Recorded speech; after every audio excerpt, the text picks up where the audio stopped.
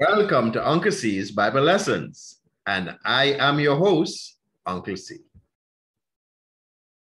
Before I start the story, I want to say thank you to someone. I want to say thank you to Pat from London. I heard from Pat, and she said, thank you for the stories. And she particularly enjoyed the Father's Day stories 2 weeks ago. And she said it was great to see how fathers love their children in different ways. So, Pat, thank you so much for listening. And I hope you enjoy this story also. Now, today's story is King Jehoshaphat's victory. And it's taken from Second Chronicles chapter 20. And as always, I encourage you to read Second Chronicles chapter 20 so you at home can discuss the whole story and see what points you can come up with. The action text is taken from Second Chronicles 20:15. Listen to me, King Jehoshaphat. Listen, all you people living in Judah and Jerusalem. The Lord says this to you.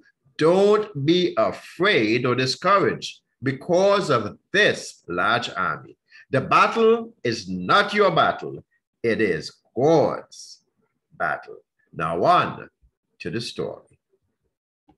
Now, King Jehoshaphat got some troubling news. Some people came to him and said, hey, King, guess what? Big trouble. It is not one army. It is not two armies, or it is three armies, the Ammonites, the Moabites, and the Edomites. They have all gathered together and they are coming to fight us. We are in trouble. What are we going to do? Well, when the king heard this, he was afraid. He knew his army was no match for all those people all together. So he said, you know what? It is prayer time. So first he said, no eating. It's going to be prayer and fasting. And he knelt and he prayed to God. He said, Lord, you have to help me. And one day they got together where they prayed to God. And the king said, Lord, we always, trust you. These people are people who blocked us. Remember when we were trying to get from Egypt to the promised land, they blocked us and we just turned around and now they're trying to take the land. Lord, everything we need, you have given to us. What can we do? We depend upon you. And he was praying. But Jahaziel, all of a sudden, he said, hey, you guys, come on now. You guys should not worry about this. It's not your battle. The battle belongs to the Lord. He will take care of you. They see the Spirit of the Lord went upon him. And he said, look, you are not even going to have to fight these people. He is going to take care of everything for you. So tomorrow, go down, get yourself ready, and see what happens. He even told them where to go. He said, they have to pass this way. So let's go and see what happens. So they were prepared. The people listened. And the next day they were on their way. But the king decided, you know what? We have to build faith. And they started to sing. They started to march. And they went knowing fully well that the Lord was going to take care of their battle. Now, what happened is the three armies, the Lord confused them and they start fighting one another until they just wiped each other out. So by the time the people of God got there, all they saw was a set of dead people, and they had bounties. And when I say bounties, boys and girls, they were things on the people that they could carry away, food, riches.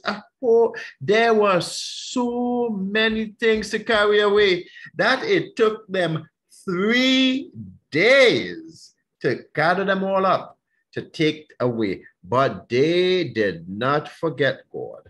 On the 4th day, they had a big celebration thanking God for the victory. Now, there are points to remember. We will face great challenges in life. But anytime we face these challenges, we should pray about our difficulties. Why? Because it is not our battle. The battle belongs to the Lord, and He can handle all battles. All right, boys and girls. Now, if I were to say the story in rhyme, it will say something like this. Jehoshaphat was told of a pending fight and thought this will not end right. So he immediately began to pray about the battle which was coming his way. His confidence grew as he went along, and on the morning they burst in song. Their victory showed that no battle is too large anytime we place our Lord in charge. All right, boys and girls, are you ready? What is the answer? Question number 1, which group did not fight against Jehoshaphat's army? Did not fight. Is it A, the Ammonites, B, the Korhites, C, the Edomites, or D, the Moabites? What is the answer? And if you say B, the Korhites, you are correct. Question number 2, when the king heard of a large army, when the king heard a large army was coming his way, what did he do? A, he prayed to God and asked for help. B, he reached out to other armies for reinforcement. C, he told his army that extra preparation and practice was needed. Or D, he decided to visit Trinidad and Tobago. What is the answer? And if you say A, he prayed to God and asked for help, you are correct. Question number 3, who told Jehoshaphat that the battle was the Lord's? Was it A, Elijah, B, Elisha, C, Jahaziel, or D, Jeremiah? What is the answer? And if you say C, Jahaziel, you are correct. And finally, question number 4. Jehoshaphat won the battle since A, his small army was more talented. B, his army had better weapons. C, God sent the combined army to fight another country. Or D, God confused the enemy and they fought among themselves. What is the answer? And if you say D, God confused the enemy and they fought among themselves, you are, of course, correct. All right, boys and girls, thank you for taking the quiz. And now it is prayer time. So let us bow our heads, let us close our eyes, and let us talk to our Heavenly Father. Heavenly Father, we are confident that you will continue to fight our battles. We thank you for all you do, and we will continue to trust you.